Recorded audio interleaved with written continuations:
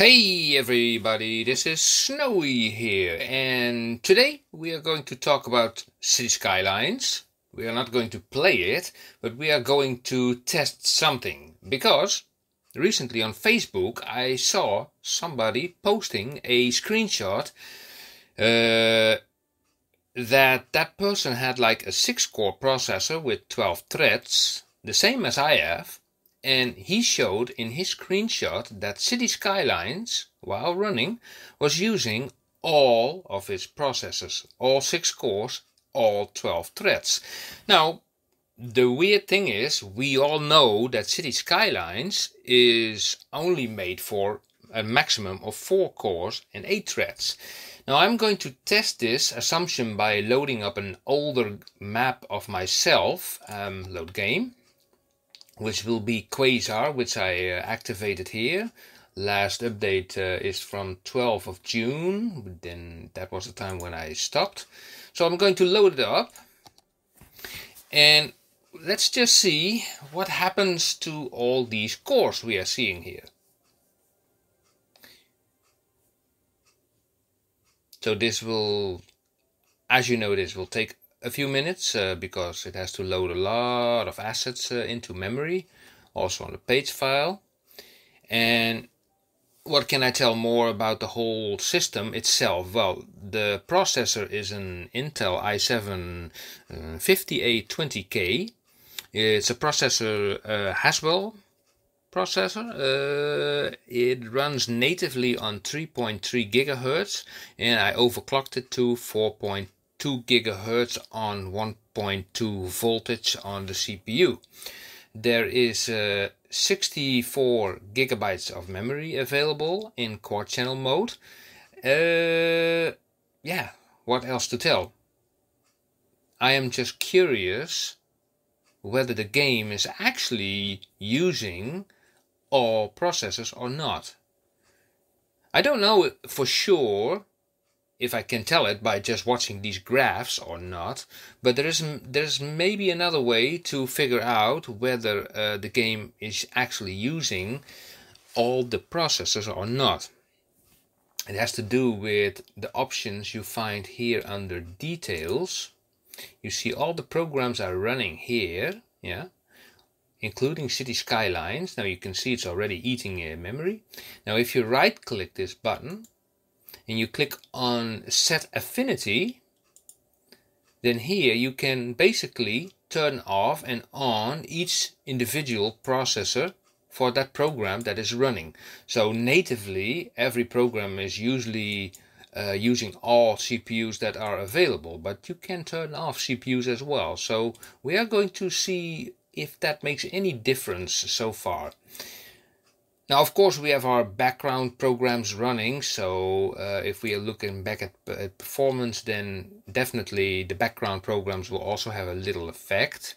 For example, I'm recording this with Bandicam. You see it over here on the screen. And furthermore, well, the Steam Workshop is present here, and well, that's it actually. Now it's a matter of waiting until the game has loaded. So I have loaded the game in a somewhat lower resolution, this time just full HD, also in a window mode, but I think for the simulation it does not matter, at all, because like, yeah, some people say also that City Skylines, it does not really matter about graphics. You can also see, well, as of now, it does not really affect the GPU yet, which is by the way 1070. So here it comes. It loaded in roughly 3 minutes.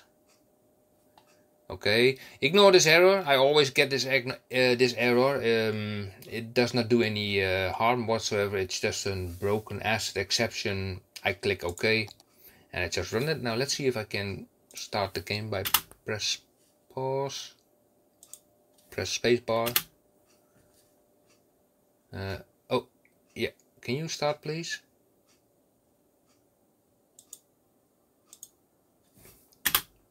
Thank you. Thank you. Now let's speed up the speed to full speed, like that. Now let's see what we... Whoa.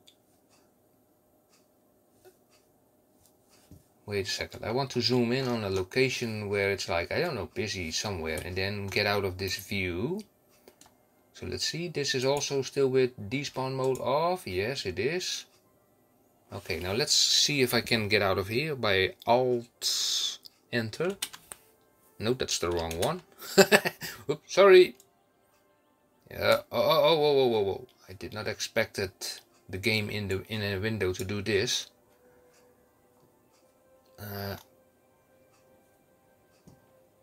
Okay, not Alt Enter, but then Alt Tab maybe. Can I get out of this view without this motion, please? Thank you. Well, what do you know? This thing will not sit still when I'm...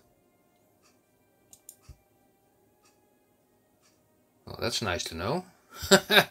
But look at all these CPUs, by the way. I mean, so ignore the game for now. I mean, it's running, but look at the CPUs. They're all being used, actually. So process, the total amount of GPU cities is over here. CPU usage, it says 70% roughly cities. 50%, 41 gigabytes of memory being used, performance, and they are all running, well, 4.2 gigahertz. Now, of course not the maximum. I mean, if they spike all the way to the top, then they are at maximum. But this is rather interesting. Now if we go to details again and we go to cities, oh, get over here, you, and let's say set affinity. Let's turn off 2 of these processors, because 2 is 1, because these are 2 threads, of course, and click OK. And then we go back to performance. Then actually one of them should drop, or basically 2. Is that happening? Yeah, this one is dropping, as we see. Interesting. And probably 10, 11. We see 12 threads over here. So technically, and I shut down 1 CPU. So technically we should see 2 threads falling down. But of course we have background processors.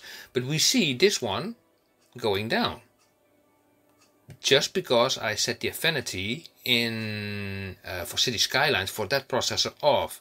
Okay, now let's get back to the details. Let's get back to cities if it stops hovering, and set affinity. Now let's turn on those 2 again. Okay, and then to performance. Now let's see what happens. Here, it spikes up again. Ha! Interesting.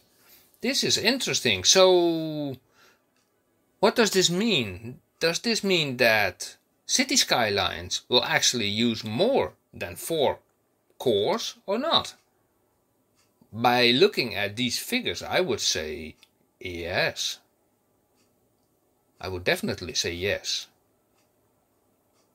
Now, I don't have an 8-core processor or even a bigger core, but you know, maybe there is somebody who wants to test this out. Now let's get in here again and let's see what happens if I just quit the game. Just quit it. Just to desktop. And they are all dropping. You see that, guys? They are all dropping. That means like that all the cores were actually being used by City Skylines. So City Skylines does use more than 4 cores. Wow. You know, I have been thinking, you know, if you are upgrading your computer and it would use more cores, I mean, I've been thinking sometimes about, because this processor actually is already 6 years old, you know, you can choose for a AMD Ryzen or a Threadripper. I mean, with a lot of processors, that would definitely help with the simulation speed, you know, with so many processors. But if you have like the Intel, I don't know exactly, 10,900 somewhat, it runs at a maximum clock speed of 5.3 gigahertz, but only has 10 cores. I wonder what actually would be faster for the game. But okay, I cannot test it whether, you know, City Skylines would support a, I don't know, a 16 core processor or not, but yeah, let's just hope that somebody might try to, you know, explore the possibility. So I would say to anybody who has like a AMD Threadripper, you know, with 16 cores, 24 and 32 cores, please try out this method and, you know, put a video on YouTube and send me the link.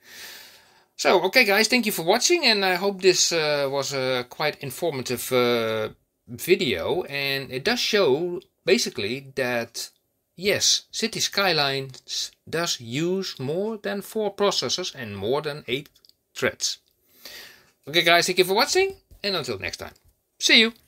Bye bye.